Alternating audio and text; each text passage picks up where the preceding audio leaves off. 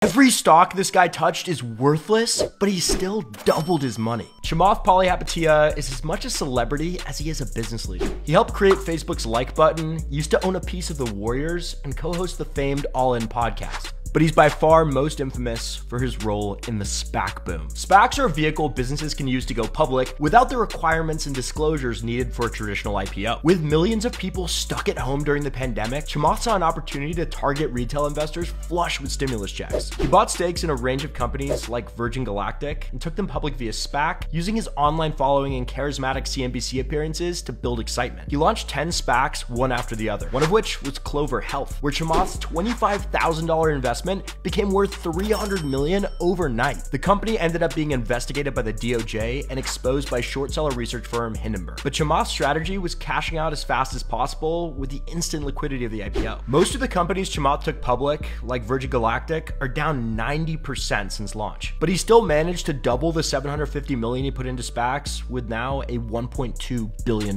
net worth.